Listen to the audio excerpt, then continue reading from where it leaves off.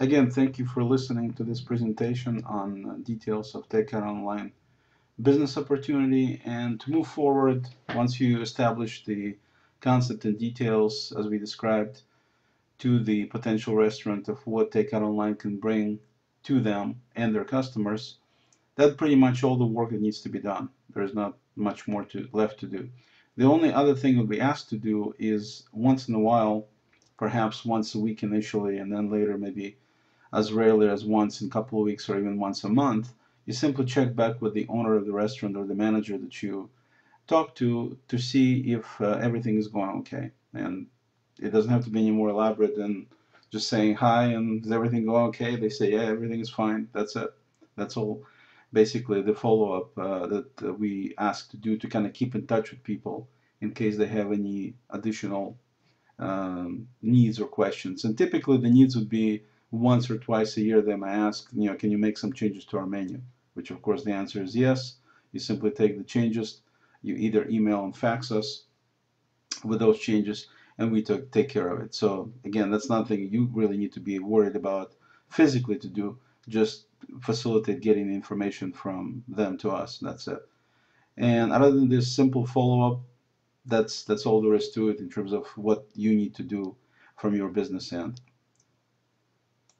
Moving on to the next step here is, what's the catch? If it's really that simple, you just talk a little bit and present a pretty simple, no risk opportunity for them, and if there is a catch, because people expect some sort of catch to be there. And to be honest, there isn't any catch. I mean, it really is that simple. It is hassle free for them. It is pretty straightforward for you as well. And as we indicated, that's what it is. So there is really no catch.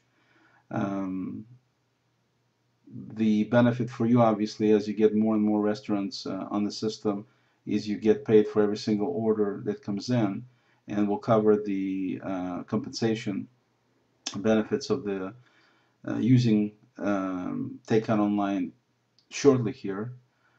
And at the same time, as we always tell people, that once you get to a certain number of restaurants and you make enough money in your view for your lifestyle, then you can slow down and do a lot less work, even though this isn't that much work or difficult work, but still you need to go talk to people, and there is some work involved obviously in doing this business.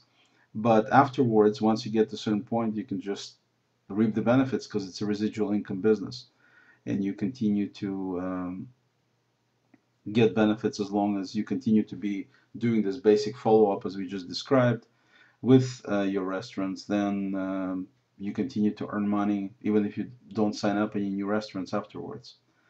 The next video will discuss your compensation in a lot more detail, and also discuss how much, even though, as you can see from this business, we're kind of partnering, we're handling all the complicated technology stuff behind the scenes to make it that much simpler for you, so you don't have to worry about any of this. And we're going to discuss the compensation, so we're kind of like a partnership. But in terms of what limitations are, there are really not that many limitations, but we'll discuss that shortly. But before we get to that, let's proceed on and discuss your compensation, which I'm sure you want to know what that would be.